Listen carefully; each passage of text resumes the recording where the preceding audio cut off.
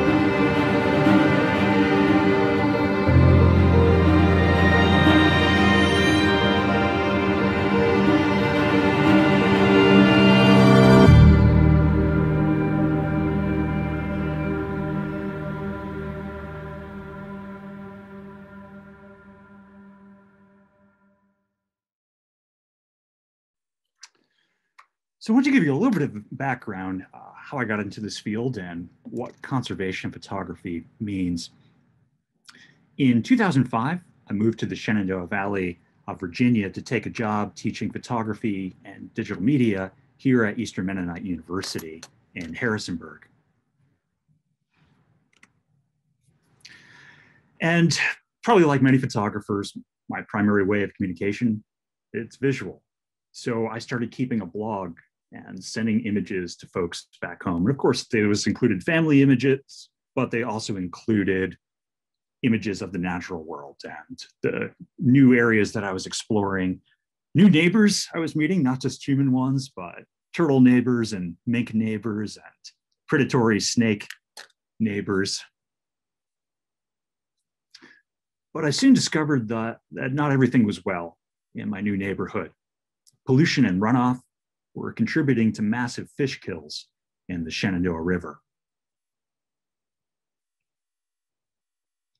And an industrial pipeline development threatened to fragment both the nearby George Washington National Forest and private farmland, posing a risk to rare species in this area. As I learned about these threats, I also got to know the environmental organizations and researchers trying to address these issues. At the same time, I was starting to become familiar with the idea of conservation photography through the great work of the International League of Conservation Photographers, which is based in Washington, D.C. So what's conservation photography? Well, some people have described it as nature photography with a mission. I think that's kind of the official ILCP tagline. I've often described it as nature photography plus. It's nature photography plus environmental advocacy, and also an ecosystems approach. So using your images to help protect the natural world, and also understanding that these images aren't just disconnected aesthetic objects. They're documentation of something that's really complex and interrelated. So I'm very interested in behavior, in systems, the relationships that I find in the natural world. Practicing this discipline has become a way of protecting and giving back to the life and the landscapes that sustain me. As a visual and communication arts professor, I want to share with my students the things that matter to me most. I believe teachers are at their best when they share out of their life passions. In 2011, I wrote a grant proposal to help jumpstart a course here at EMU in conservation photography. And these are some of my students out in the field. I followed this up with a year-long sabbatical practicing conservation photography in the Cascade-Siskiyou Monument of Southern Oregon, which is exactly the place that I met Jamie many years before that. When I returned to Virginia in 2013, I launched a full semester course in conservation photography. Philosophically, I draw on the idea of place-based education. I emphasize how learning to know and love a particular place contrasts with the sometimes utilitarian thinking that often surrounds debates about industrial development. When we're out in the forests and streams, students are able to do the things humans were meant to do: explore, follow up on their natural curiosity, and learn from direct observation. So that all leads me back to vernal pools. My interest in conservation and conservation education led to affiliations with groups like the Virginia Herpetological Society and nonprofit groups like Wild Virginia and Virginia Wilderness Committee.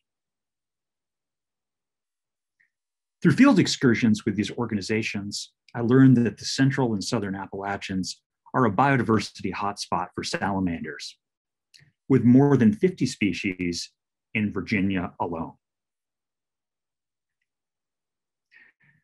After attending a field trip led by Virginia vernal pools expert Michael Hazlett, I wanted to learn more about the fascinating life cycles of the creatures that exist just below the surface of these temporary ponds. Creatures like salamanders, frogs, crustaceans like fairy shrimp, That interest led to a multi-year project that continues today. And I'll just mention here that I found that working with scientists is so important. My own background is in visual arts and communication, but going out on trips with scientists, picking their brains, documenting their projects, that's been a huge part of my learning experience and the kind of collaborations that have developed in this project. Over the last decade, I've developed underwater photography techniques to document freshwater environments, such as vernal pools, wetlands, and rivers. And I've been developing a body of natural history photographic work that also intersects with my conservation photography projects. The image you see here on the top right, I've been working with the state of Virginia contributing photography for some of their new guides. The latest one is frogs and toads. Before that, it was salamanders. In early 2021, I partnered with the North American Nature Photography Association to release an ebook about documenting life in these temporary ponds. My friend Mike Hazlett contributed his writing on vernal pool conservation and geology, and has also graciously allowed me to draw on some of that information in this presentation. I think Jamie put the link in here, but you can download the ebook at nampa.org/handbooks. NAMPA is the North American Nature Photography Association. So as I mentioned at the beginning of this talk, I was curious to know a bit more about amphibian diversity in Michigan. So I looked up the Department of Natural Resources site, and I noticed this, that we have a number of shared species. Now, while Virginia has over 50 salamander species, with the ones that Michigan actually has, there's substantial overlap with some of the species in my study. So you've got eastern newts, eastern tiger salamanders, four-toed salamanders, marbled salamanders, redback salamanders, and spotted salamanders. Interestingly, there are some variations between our states in the relative level of how common they are. So for example, in Virginia, eastern tiger salamanders are a state endangered species, but I think they're relatively more common in Michigan.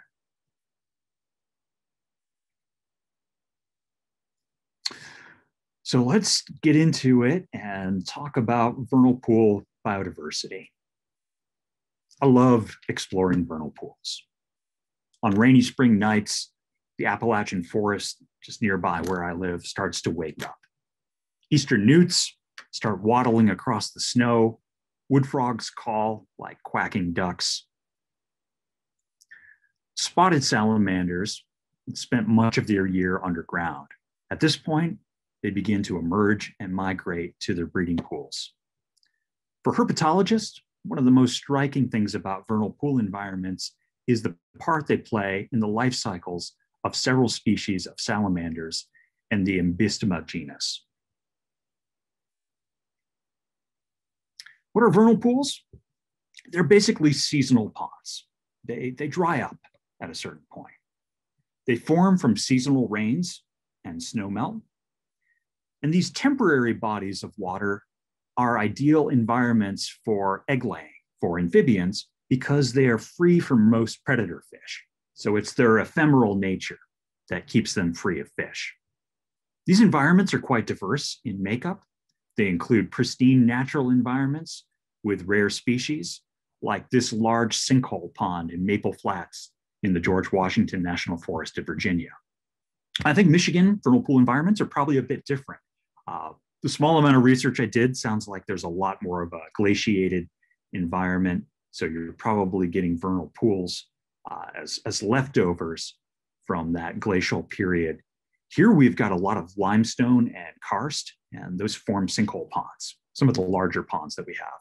Other ponds are quite small. There are ponds that I document like this one, where I can literally stand on that rock and reach across the pool to the other side. Others can range up to a few acres. Human-made wildlife waterholes can also function like vernal pools to some degree, supporting species like spotted and Jefferson salamanders. However, true natural vernal pools ones that actually are ephemeral, or even reconstructed vernal pools may support higher biodiversity. Vernal pool ambystoma salamanders, sometimes known collectively as mole salamanders, spend much of the year underground, emerging for breeding events that are usually triggered by rain in the fall, or could be winter or spring, depending on their species. After these breeding events, these kind of luminous egg clusters will often dot the vernal pool environment. What you're seeing here are spotted salamander eggs. These are all from one species. We'll talk a little bit later on about why they appear so different, with some of them cloudy and some of them more clear.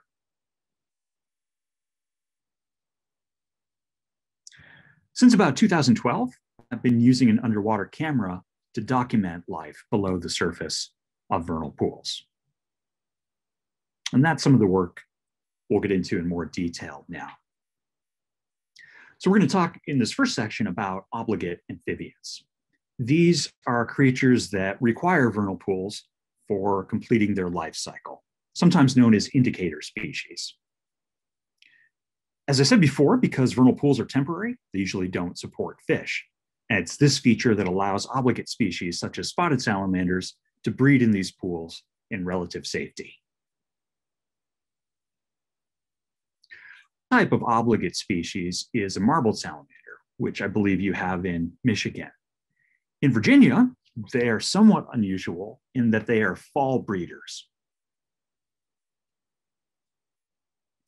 On rainy autumn evenings, for me, that's usually sometime mid-October, these really elegant monochromatic salamanders emerge from underground and start to trek towards the edges of depressions that will eventually fill to become vernal pools. After breeding, marbled salamanders lay their eggs beneath logs or leaves in these depressions. And if you look really carefully, you'll see this is moved from a still image to a video. This is often how I'll encounter salamanders in the woods. Sometimes they'll have a freeze reaction, and you can watch carefully and see them breathing. The adults, after breeding, will eventually return underground. Female spotted salamanders, like the one you see on the left, display a silvery gray hue, while males have bands that are nearly white. I think it's really fascinating to see a creature with such stark zebra-like patterns among the earth tones of the forest floor. I'm always startled when I see it.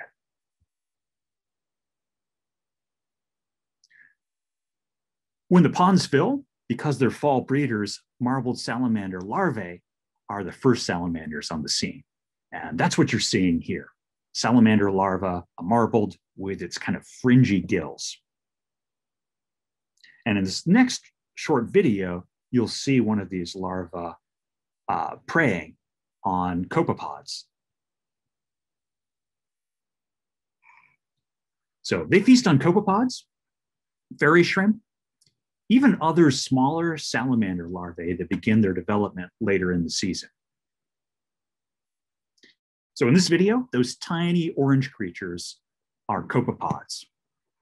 And Daphnia and fairy shrimp also appear in this scene. Fairy shrimp are a type of crustacean that are also obligate species of vernal pools. Their eggs dry out when the pools lose water and can be transported when ducks eat them. And you can see that further in this description by Mike Hazlett, who's really the vernal pools expert for the state of Virginia. Fascinating creatures. They swim upside down, as you can see here. What you're seeing in this top one, those are claspers that the male uses during breeding. In this image, a marbled salamander larva is preying on a fairy shrimp. Sometimes I'll find that fairy shrimp and copepods are attracted to my lights when I'm doing underwater videography at night, and will swarm in clouds around me. Sometimes I even have to take a break just to let those clouds disperse so I can see anything else. here I am kind of looking through one of these clouds of fairy shrimp and copepods, and you see a marbled salamander larva in the middle with a copepod, this tiny crustacean right here. One of the things I did over the last year when I had this sabbatical project is I developed a system for doing really, really ultra macro photography. So getting down into some of the tiniest creatures that are only millimeters long. So as you can see, even with macro photography here, it's really hard to see what this copepod looks like. And for many years, this is how I experienced them, as these little orange blobs. But now with a new setup, I've been able to photograph using underwater strobes this ultra macro view of copepods in situ, so in the field. Even down to seeing details like this one blue eye that it has in the center.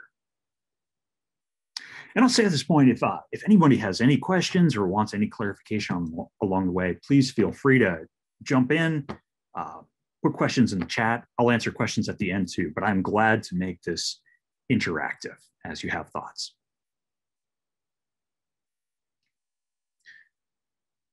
This is a marbled salamander that's grown a little bit larger. One of the things that I find incredibly helpful about macro photography is there are things I learn after the fact. So sometimes it can be difficult in the moment to do things like distinguish IDs, but taking two high resolution images and then putting them side by side later on, I can start to notice details that I wouldn't see otherwise, like the dark coppery eyes and the very distinct row of whitish spots on the marbled salamander larva at the left, as opposed to the spotted salamander larva that you see at the right, whose eyes look a little bit different. It has much less distinct spotting, and the gills are a bit different also. Eventually, the marbled larvae emerge from the pond as juveniles, looking a lot like smaller versions of the adults. Then they'll continue on with their life cycle, eventually going underground.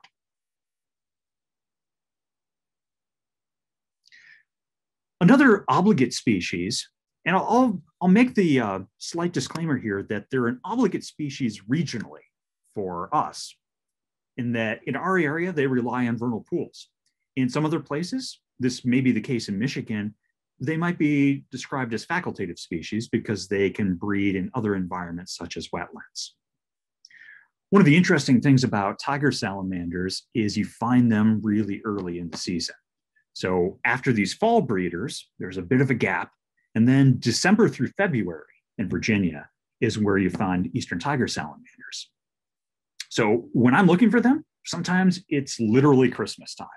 I'm out on Christmas break from school, standing in icy cold water, dipping my hands under the water, looking for these, what are quite elusive creatures in Virginia. In Virginia, tiger salamanders are under threat from wetlands development, but there's a few remnant populations that hold on.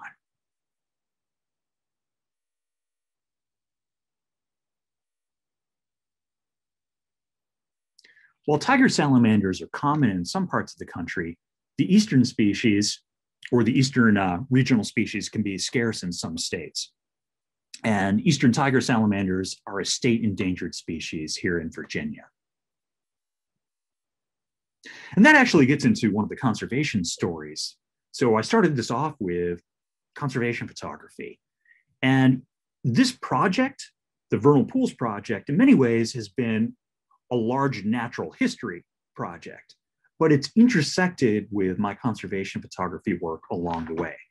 So one of the big issues that I mentioned early on was an industrial pipeline that was going to come through the national forest. And it turns out that it was also going to go onto private land that really didn't have much of any protection. The pipeline right away was going to go right next to one of these ponds within about 500 feet. So part of my work became documenting that pond, showing that there were still eggs there, communicating with state agencies as they did their own surveys, And eventually some of that work has ended up in various conservation photography documentation projects that I've done. Ambystoma tigrinum are the largest of the mole salamanders. They're pretty impressive when you see them, kind of muscular with these bright speckled eyes, mottled patterns, strongly keeled tail.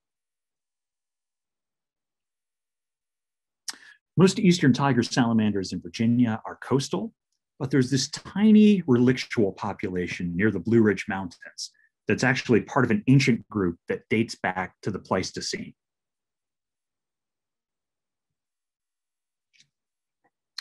Another species, and this is one you don't have in Michigan, they're super fascinating. In the early spring, Jefferson salamanders emerge from their underground forest refuges and travel to vernal pools for breeding events.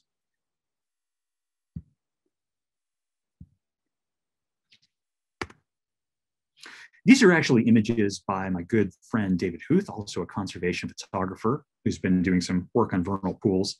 In this case, he's working with a water tank. So these are not in situ images, but working with a water tank and this white background to do locomotion studies.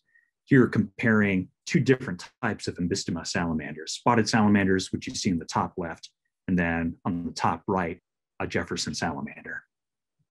You notice the very grayish coloration of Jeffersons. They're basically unmarked, maybe with a few spots and speckles.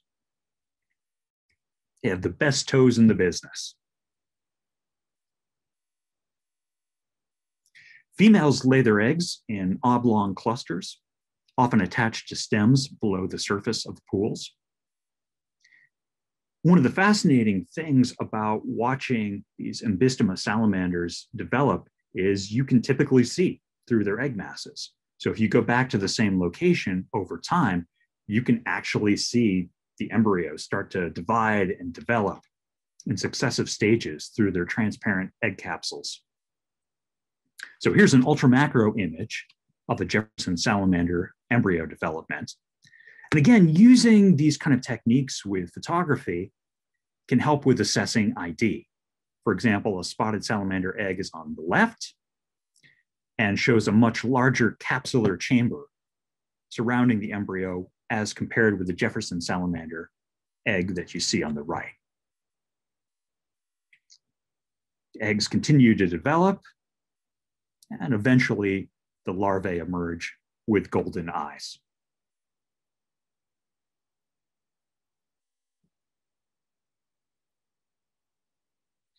I'm going to do a little bit of a case study here with spotted salamanders. So February through April is spotted salamander season. These are really the icons of the vernal pool world with their yellow polka dotted skins. Here's a close-up of one underwater during a breeding event. And during these breeding events, males deposit spermatophores on the bottom of the pools, which the female will pick up. So that's where the DNA is coming from. So you're seeing those all scattered over the surface of the vernal pool. Here's one close-up. This is another ultra macro image. What you're seeing on the left there, that's actually a tiny copepod. So you can see how small they can get in relationship to something that's already small, like a spermatophore. This is one of the images that I was so excited about during the sabbatical project, finally getting a couple of images of female spotted salamanders depositing their eggs. This is one of the rare occasions where my wife was out with me in the field. She has this cell phone video of me just grinning from ear to ear. I was so excited seeing this. These spotted salamander egg masses often really stand out from their background. They can be positively luminous. In this image, we're seeing multiple egg masses just below the surface of a small vernal pool in the George Washington National Forest.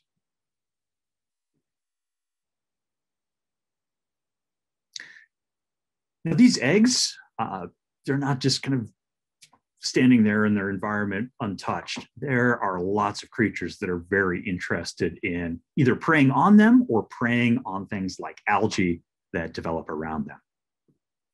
So here we've got wood frog tadpoles swarming around these spotted salamander eggs in a vernal pool.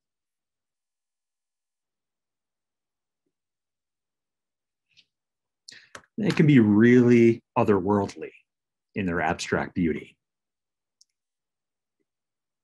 Look like tiny worlds. Few other creatures that prey on them. Eastern newts. This was almost like a shark feeding frenzy that I observed. Wood frog tadpoles. Even green hydra make use of the surfaces of spotted salamander egg masses. They look kind of like tiny anemones. These freshwater hydras will latch onto the surface where they feed on other minuscule creatures. There's even research that has shown that while hydras may be killed, they do not die of old age. There's an interesting podcast about this. All sorts of fascinating scientific facts end up intersecting with this sort of documentation work. This is a caddisfly larva. It's preying on the edge of the spotted salamander egg mass. So predator and prey have really co-evolved to take full advantage of these ephemeral ponds.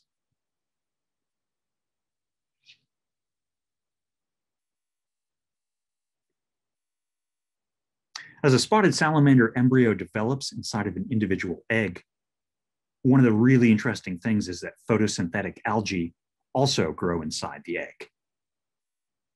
And this gradually alters the color balance to this sort of vibrant yellow-green.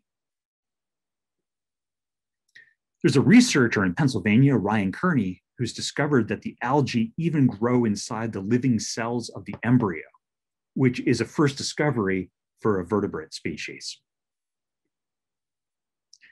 So understanding the science of this changes what you perceive. Those bright green shades infusing the embryos, they're not just visually striking, they're actually an indication of a kind of symbiosis. In fact, just in the last day, I saw this article from Penn State that was looking at some of the science behind this. So you may have noticed before that some of these spotted salamander eggs are clear, others are opaque, like the one you see here on the left. There are scientists who are trying to figure out why this is happening, because it seems to be in any given pond, there's kind of a ratio between these, which can shift over time. One theory I've heard for why this is happening is that the clear ones are better for algae development, which may assist with oxygen intake, whereas the opaque may be better for resisting predation. But there's a lot of further studies that need to be done on this. With periodic trips to a vernal pool, you may encounter larvae just about ready to hatch. And even larvae in the process of leaving the egg capsule. And here they are after hatching. Those were most of the most common types of species that I see in these projects. Last year, I was able to document a maybe salamander for the first time. I love their name. I traveled up and met with our state herpetologist and explored a pond complex that was new to me. Only have a few images at this point. COVID started to cut into this project and I wasn't able to stay in a hotel any longer, but I hope to return to this coastal area of Virginia to see a really different sort of species. Okay, I'm gonna wrap things up with a section on frogs, and I think by 4:15, we're gonna take some questions. So I'll go through these somewhat rapidly. So what you're hearing are the sounds of wood frogs. And one of my favorite vernal pools, about 25 minutes from where I'm sitting right now at EMU. This video gives you kind of a sense of a quack-like call. Wood frogs are coming out pretty early in the season. This image shows that you can see them on snow. They can freeze nearly solid in the winter with a kind of natural antifreeze that keeps their internal organs from crystallizing. Wood frogs are explosive breeders, sometimes filling up an entire section of a pond with thousands upon thousands of eggs. I found this wood frog resting on a spotted salamander egg mass in a vernal pool. It seemed very uninterested in me and allowed me to approach quite close. It looked like it was just kind of resting on a cloud. As wood frog tadpoles hatch, they nibble at algae covering the egg masses they've left behind before turning their appetites to nearby spotted salamander eggs. Over the course of months, I've observed hungry wood frog tadpoles scouring a small pool down to the bare rock. From above the surface, wood frog tadpoles can look small, dark, and nondescript. But when viewed with a light at close range, the intricate golden filigree pattern of their skin becomes apparent. Okay, so that was kind of the end of the obligate section with wood frogs. Let's talk a little bit about facultative species. These are species that use vernal pools to breed or hunt, but do not require them. So they may breed in other places like permanent ponds and river shallows. These include creatures like eastern newts, which are a ubiquitous presence in Appalachian forests. Their skin contains toxins that make them unpalatable to predators, including fish. There's another one of those white background studies by my friend Dave Huth. They can live in permanent ponds, rivers, vernal pools. Here you're seeing their limb position while they're swimming. They also have a fascinating life cycle. So this is their courtship behavior. You'll see males put female in this sort of weird headlock as they're courting. Their eggs hatch into aquatic larvae. But if the conditions are right, these newts can enter a terrestrial stage in which they transform into bright orange, round-tailed red Fs, EFT. The orange skin signals toxicity to predators. As a result, these red Fs can be seen wandering around the forest during the day when other salamanders are safely tucked away under cover objects. My friend Dave studied the dorsal spot patterns in red Fs in Western New York and found that the average was 9 spots. Another kind of photographic documentation that can contribute to the science. Other facultative species include four-toed salamanders that live in mossy wetlands and the edges of vernal pools. Here, females deposit eggs in the moss, and the embryos develop in this moist but still terrestrial environment.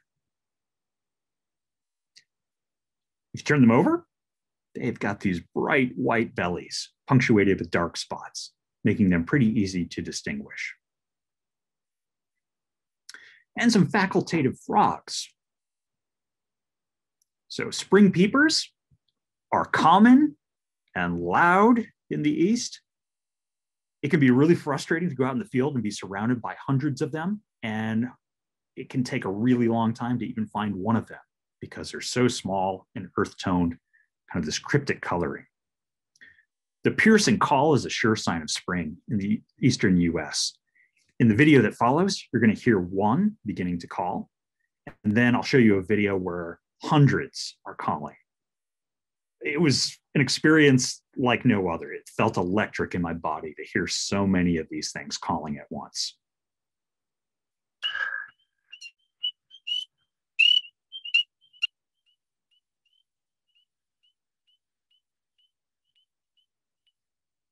And in the second video,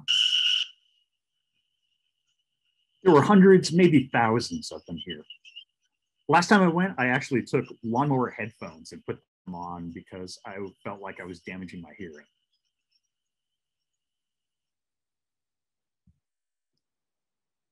Okay, I see there was a chat that came in. Megan likes the egg photos. Thanks, Megan.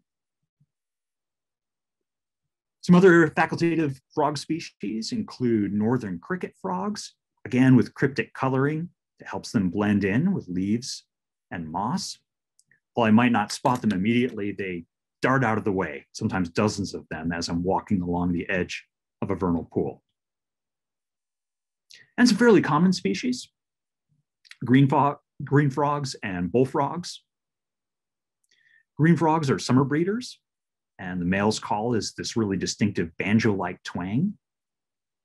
While green frogs might look similar to bullfrogs at first, they've got a different sort of dorsolateral ridge that with green frogs extends almost to the back legs, and bullfrogs, this ridge ends just beyond the tympanum. The bullfrog is the largest frog species in North America. They're native to the eastern United States, but were introduced to the American West, where they're now considered invasive. My daughter Maggie actually built a pond for us, which has become this great green frog habitat and is keeping a naturalist's notebook. We're getting to know these frogs as individuals. She's got names for each one of them and checks in on them every day. American toads breed in vernal pools, also rivers, permanent ponds, and even puddles. In our backyard pond, the high-pitched trilling of male toads competing to breed can be heard through much of the spring.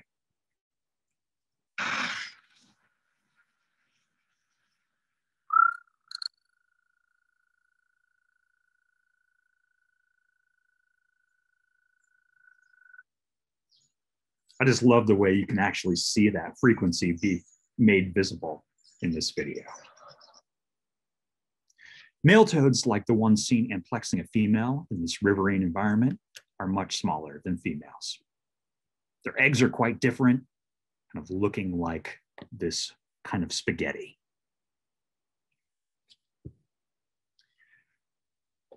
Okay, the next few slides I'm going to go through relatively quickly because we're reaching some Q&A time. So we've seen a few invertebrates already, which include crustaceans like fairy shrimp, but also really tiny crustaceans like seed shrimp, here photographed in front of a single wood frog egg, or tiny, tiny water fleas or Daphnia, named after the mythological nymph Daphne. It's tiny jewel-like creatures. There are plenty of insects, too, that make vernal pools their home and complete their life cycles there, and often are voracious predators, sometimes taking tadpoles. I've seen water beetles do that. If you're interested in knowing more about this project, you can go to nampa.org/handbooks or my own website. You can download the ebook for free, which is where a lot of this information is coming from. I also have a section in this book about tips for underwater photography in vernal pools, including how to disinfect gear or links to that process, camera equipment, lighting, etc. In the book, you'll also find an afterword about vernal pool conservation and some of the issues, including climate change, development, different types of conservation strategies, as well as resources, websites you can go to, research notes. I included this too, just here at the end. There's actually a great Michigan free vernal pool PDF that you can get that is all about this territory in your own home state. So if you're interested in knowing more, maybe you want to screenshot that page, and it's about 26 pages. And I'll end things there and take some questions.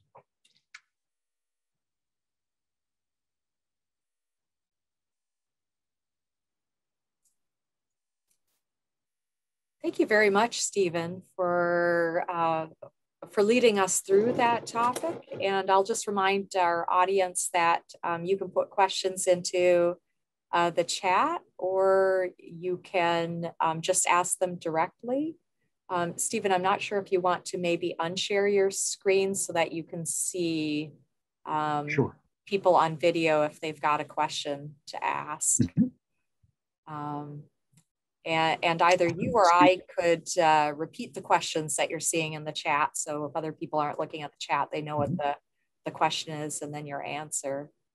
So I'm happy to do that. Okay, go ahead. So Virginia says, was the pipeline stopped permanently or is it still a battle? That's a great question. So the particular pipeline that I was working on, the Atlantic Coast Pipeline, was stopped permanently. And that just happened about a year ago. That was a long battle. There's another pipeline a couple hours south of us called the Mountain Valley Pipeline. That's still an ongoing battle. But that was a huge coalition, really brought people together across the political spectrum, people who were interested in environmental advocacy, private land advocates, environmentalists. It was really interesting to see that group come together. Megan says, are your photos available for conservation education for kids? Yes, in several different ways. I certainly license images. I work with Ranger Rick quite a bit. That was a magazine that I grew up with, and I'm really glad to make those images part of that magazine. I've worked on several different children's books with the National Science Teachers Association. It's called the Next Time You See series. I've done talks at my local church, been out in the field with kids. So yeah, there's several different ways. Based on your experience in Appalachia, have you encountered the negative effects of mountaintop removal coal mining in your projects? So the area that I'm in the Shenandoah Valley is really kind of right at the edge of Appalachia. And so we're not in coal mining territory, but I have been on assignment for some projects that do get into the effects of mountaintop removal. I did a project for the Nature Conservancy about a year and a half or so ago that involved mountaintop removal. And yes, I mean, of course, it's had a huge environmental impact. Part of what I was documenting there too was the effort to try to reclaim some of that land, which may not be great for salamanders anymore, but they're trying to do some work with introducing elk and other types of species there. But yeah, there's been large parts of Appalachia that have been devastated by mountaintop removal. Virginia said, thank you for those of us who don't get to see the goodies in person. Thanks. Would you explain some of the lighting techniques you use? Yeah, absolutely. So for the still photography, a lot of the work I'm doing is at night because that's when breeding happens. So typically I'm using a type of underwater video light for kind of general illumination so I can see what I'm doing and can focus. But then more specifically, I'm using 2 underwater strobes. So those strobes I've got kind of oriented in space, sometimes up here a little bit, looking down at the lens, sometimes a little bit closer for macro subjects. I do a lot of experimentation with studio lighting in my office. And here, I've got this on my desk. If I put it in front of me, maybe you can see it. This little figure of Boba Fett. I use Star Wars figures as stand-ins all the time for salamanders and amphibians. And I'll practice lighting setups so that when I go out in the field, sometimes I only have 5 seconds to make the image and I need to be kind of right on it. So I explain a little bit of that in the PDF that you can download to the ebook. But I'm glad to answer any more questions.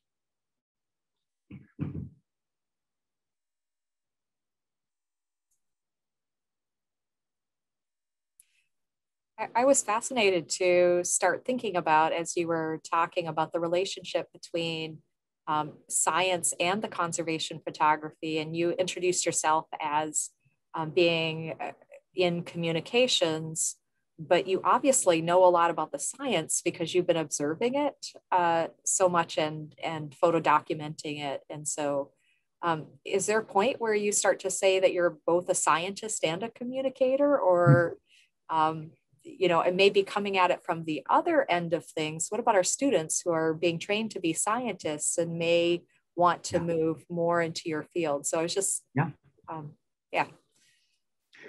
So I'll answer the last part first, which is a lot of the best conservation photographers I know have scientific training. That was actually their field, and then they made the switch, or continued on with their research and also became visual communicators. So I'm maybe in the minority in having come in through the art field. So I've had to learn a lot, do a lot of reading, natural history. I'm interested widely in science fields. I read physics and paleontology. And, no, I wouldn't call myself a scientist just because I just don't have the research training. I love the scientific method, but I wouldn't want to call myself something that I don't feel like I actually have the training. Maybe a natural historian. Maybe I take that on.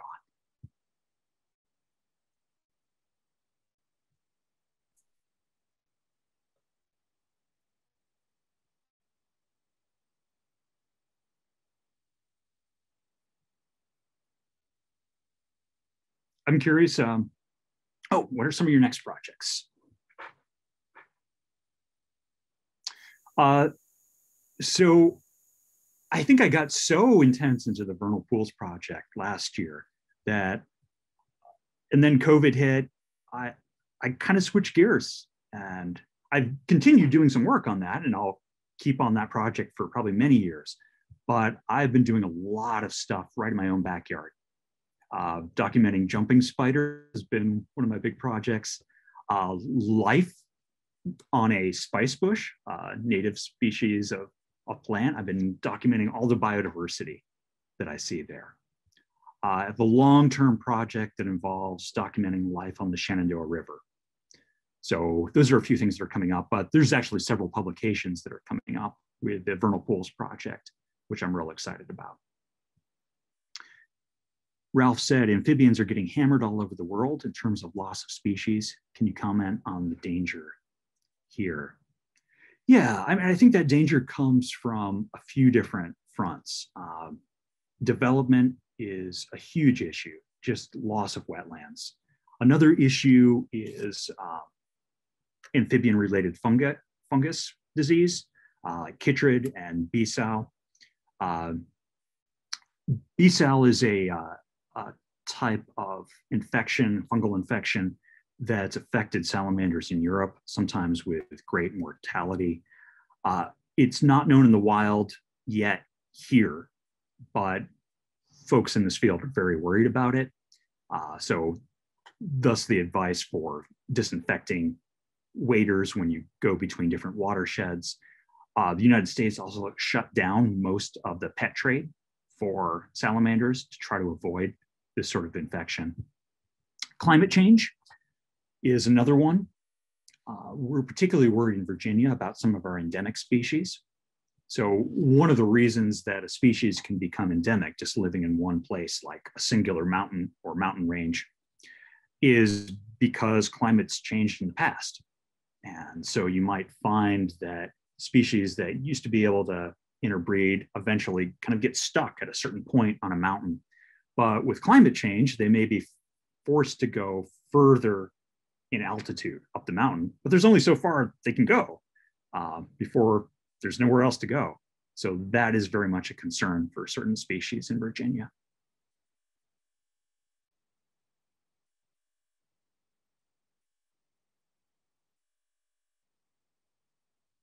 I'm curious, for folks out there in Michigan, do any of you have experience with vernal pools? Do you have favorite amphibians?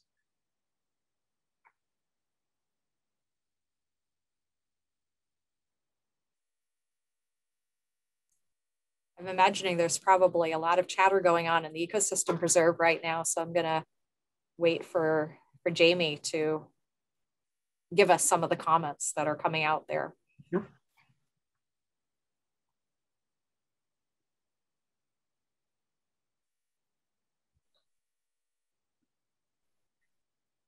All right, here we go.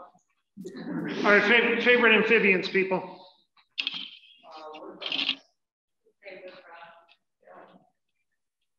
Can you hear that okay, Steve? You might have to repeat it, Jamie. All right, well, I got 2 votes for wood frogs. They're very cool. Well, blue spotted, I am very jealous about that. I've never seen one. Tree frogs, oh yeah. Can I tell you a story about tree frogs? Please do. They were sort of the white whale for me. They're kind of a common species. I'd hear them for years. I never saw one. I was up in Shenandoah National Park one day with my wife. We were hiking and I heard one and I realized it was under the women's bathroom. And I was so tempted to crawl into this crawl space under the women's bathroom to try to finally see one. And I thought better of it. I'm on federal land, and how would I possibly explain this to the officers in the park? So I gave up, but I finally did see one years later. And now we actually have one who's sort of resident in our yard. Eastern spotted salamander. Yes, they are amazing. Blanchard's cricket frog. That is a species that is new to me.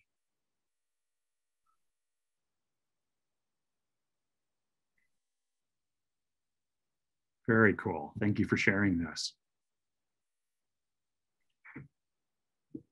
And Jamie, looks like you've got a great setup there with the fireplace and the open beams. We'll give you a little tour here. I wonder if the lighting can. Probably isn't going to work, huh?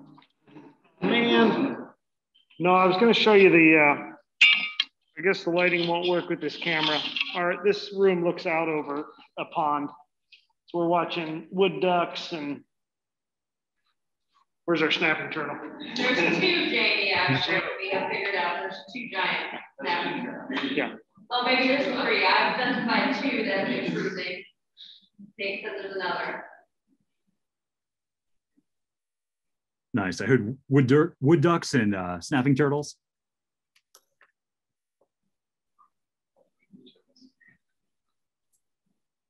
Well, any other questions?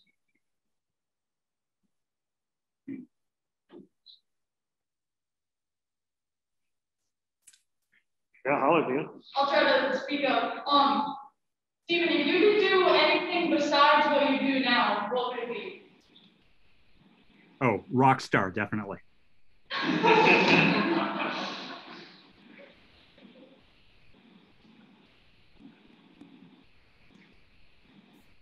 Well, while we have the audience at the Ecosystem Preserve on the screen, I think this would be a great moment for us to formally thank you, Stephen, for your talk. And we can actually do a real round of applause in the Zoom environment here. So.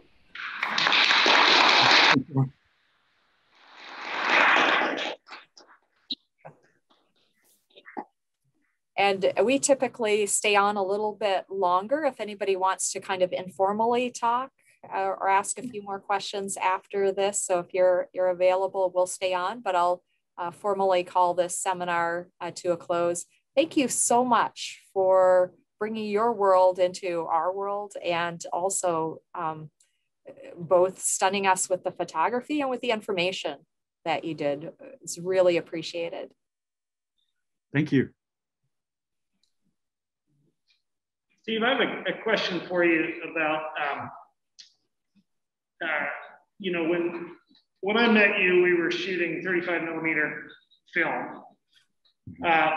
And now not only is photography digital, but there's so much available, right? So, you know, with iPhones, the amount that I can find a picture of almost anything I want online somewhere. Can you just say a little bit about kind of how you see your work in what is kind of a sea of photography? So, and this is something I talk with my students about a great deal in other classes. I teach courses in things like Photoshop and Photo One and conservation photos, just one course that I teach. I mean, I think one of the things that I think about with students a lot is just kind of the way images are streamed now, and we see them through an algorithm. And so, you know, what do images mean in that context? This might be somewhat counterintuitive, but sometimes the advice that I give to photography majors is maybe be a little less obsessed with photography. If you really care about your subject, I think that starts to come through. I try to let students know that what you're really doing is often communicating an encounter. And even if it's not natural history photography, it might be an encounter that you had aesthetically. And if you can communicate what you experienced and maybe go into depth with it long term, I think that starts to communicate to an audience. I found personally, as I license a lot of these images, that even though there are thousands and thousands of images that are free, there are still publications that come to me quite frequently looking to pay me to license images. And I think that's because I've been spending years going into depth trying to understand the behavior, and I deeply care about my subject. So they're not one-off images that I hopefully will get lost in an Instagram feed, but they're part of a body of work that's really kind of life's work. So I hope my students take away that same sort of message from our program.